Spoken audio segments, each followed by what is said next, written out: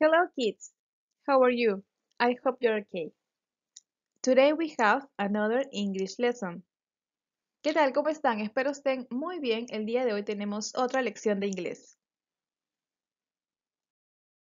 Okay kids, before to start, we are gonna sing. Okay? 1, 2, 3.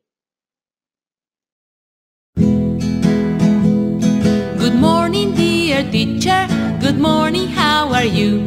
I'm very glad to see you and say hello to you. Turururu, turururu, turururu, turururu, turururu.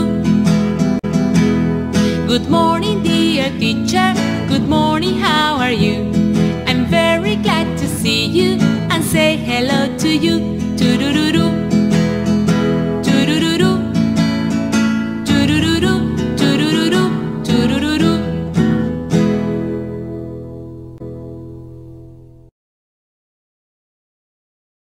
Okay kids, so today our lesson is his and her. Muy bien, el día de hoy nuestra lección se titula His and Her. Vamos a ver en unos momentos a qué nos referimos con estas palabras. El día de hoy nos vamos a enfocar en trabajar la competencia se comunica oralmente en inglés. Are you ready? Let's start. Okay, kids, so now we are going to talk about subject pronouns. Muy bien, ahorita vamos a hablar sobre los pronombres personales. En inglés, para referirnos a ella, utilizaremos el pronombre she. So please repeat after me. Por favor, repite después de mí en voz alta. She. Perfect. On the other hand, por otro lado, para referirnos a él, en inglés utilizaremos la palabra he. So please repeat after me. He. Perfect. Very good. So again, she, he. Very good. Okay, so we're gonna remember. Vamos a recordar un poquito sobre la clase pasada. Tenemos entonces las siguientes oraciones. We have here these sentences. So, listen to me and then repeat. Primero escucha y luego repite, por favor. She is my sister. Ella es mi hermana, ¿no? So, please, everybody repeat after me. She is my sister. Perfect, very good. On the other hand, por otro lado, tenemos la siguiente oración. He is my brother. Él es mi hermano. So please, everybody repeat after me. He is my brother. Perfect. Okay, kids, so now we are going to learn two words. Okay, kids, en este momento vamos a aprender dos palabras. La primera de ellas is hair. Okay, we are going to use hair for something that belongs to a female. Vamos a utilizar la palabra hair para indicar que algo le pertenece a una niña, a una chica, a una mujer. Okay, so please repeat after me. Hair. Perfect. On the other hand, por otro lado, vamos a utilizar la palabra his para indicar que algo le pertenece a él, ¿ok? We are going to use his for something that belongs to a male. Para indicar que algo le pertenece a un niño, a un chico o a un hombre, ¿ok? So please repeat after me. His. Ok, perfect. So again, de nuevo, her, his. Perfect. Okay, kids, now we're gonna see examples. Muy bien, ahora vamos a ver ejemplos. Tenemos acá entonces la nueva palabra, ¿no? Hair, que se utiliza justamente, como indicamos hace un momento, para referirnos a todo lo que le pertenece a ella. Muy bien, tenemos el siguiente ejemplo. Her name is Annie. Her name is Annie. Ok, el nombre de ella es Annie. So please, everybody repeat after me. Her name is Annie. Very good, good job. Okay, kids, and now we have this other example. Muy bien, ahora tenemos este otro ejemplo, ¿no? His. Como dijimos hace unos momentos, vamos a utilizar his para justamente referirnos a todo lo que le pertenece a él. So, look at this example. Miremos este ejemplo. His name is Anthony. His name is Anthony. El nombre de él es Anthony. Okay? So, please, everybody repeat after me. His name is Anthony. Perfect. Very good. Good job. Okay, kids. Now we're gonna let's practice. Vamos a seguir practicando. Vamos a practicar aún más. Y tenemos entonces dos oraciones, como pueden ver. His name is Anthony. Y la segunda oración, her name is Annie. Muy bien, me van a ayudar ustedes a relacionar las oraciones con las imágenes, ¿ok? So, la primera oración, his name is Anthony. ¿Con quién va a ir? With a girl or with a boy? Yes, you're right, with a boy, ¿no? Con el niño. Ok, and the second one, la segunda oración, her name is Annie. ¿Va a ir with a girl or with a boy? Yes, you're right, with a girl. Muy bien, así es, con la niña. Perfect, good job. Muy bien, entonces así estaría quedando nuestro ejemplo, ¿no? He's with a boy and her with a girl. Okay, kids, now we're gonna listen carefully a conversation. So please listen and pay attention. Who is this? He is my uncle. What is his name? His name is Albert.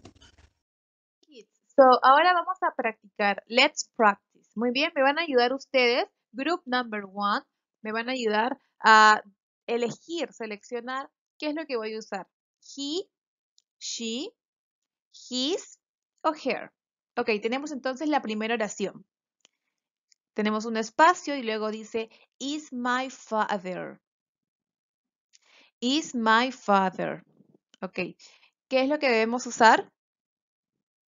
Yes, that's right. Muy bien, así es. He. He is my father. Porque nos estamos refiriendo a él. He is my father. Ok, and the next, la siguiente oración. Tenemos el espacio y luego tenemos name is Charlie. ¿Qué utilizaremos? His o her. Yes, you're right. Muy bien, así es. His name is Charlie. Ok, entonces, como habíamos visto, tenemos he is my father. His name is Charlie. Ok, kids, and now in this example, tenemos entonces espacio is my mother. Ok, group number 2 is going to help me with this example. El grupo número 2 me va a ayudar con este ejemplo. Tenemos entonces espacio is my mother. ¿Qué utilizaré? He o she. Yes, you're right. Very good. I'm going to use she. She is my mother. Ella es mi madre. Ok, and the next, la siguiente oración. Name is Alice. Espacio, name is Alice. ¿Utilizaré her o voy a utilizar his? Yes, you're right. I'm gonna use her. Así es, voy a utilizar her porque me estoy refiriendo a una mujer. Her name is Alice. El nombre de ella es Alice. Perfect, good job. Ok, entonces, como habíamos visto, tenemos she is my mother. Her name is Alice. Ok, and now, in this picture, muy bien, en esta imagen tenemos group number 3 is gonna help me with this example. El grupo número 3 me va a ayudar, por favor, con este ejemplo. Tengo entonces en la primera oración, espacio, is my brother. ¿Qué voy a utilizar? He o she. Yes, you're right, así es.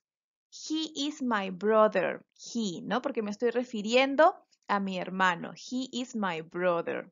Él es mi hermano. Ok, and the next, la siguiente oración. Espacio, name is Jimmy. ¿Voy a utilizar his o voy a utilizar her? Yes, you're right. His name is Jimmy. Voy a utilizar his porque me estoy refiriendo a Jimmy, ¿no? Al nombre de él, Jimmy. Ok, so Thanks for your participation, group number 1, group number 2, and group number 3.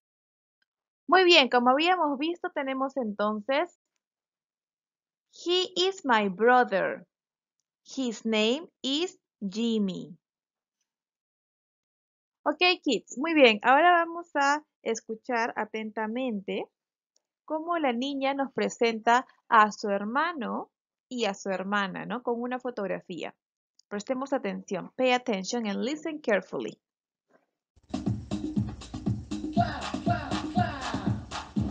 He is my brother. His name is Jimmy. She is my sister. Her name is Kim.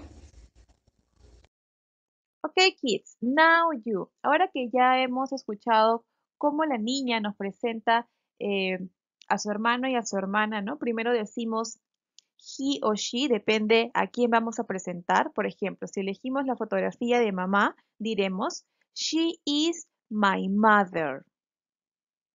Muy bien, luego de eso, ¿qué más decimos? Her name is, ¿no? El nombre de ella. Her name is Roxana. For example, in my case. She is my mother. Her name is Roxana. ¿Ok? Entonces, es por ello que hemos traído el día de hoy la fotografía de nuestros integrantes de la familia. Vamos a seleccionar una de esas fotografías para justamente presentar a todos ese integrante.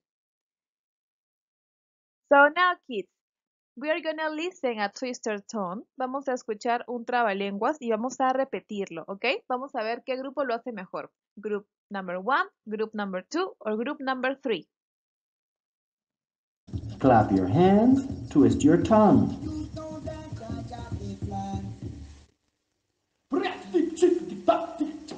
Sister Sally sees Sister Sue sleeping. Sister Sally sees Sister Sue sleeping.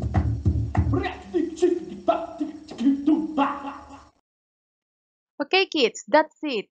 Thanks for your participation. It was an excellent job. Thank you again and see you the next time. Goodbye. Take care.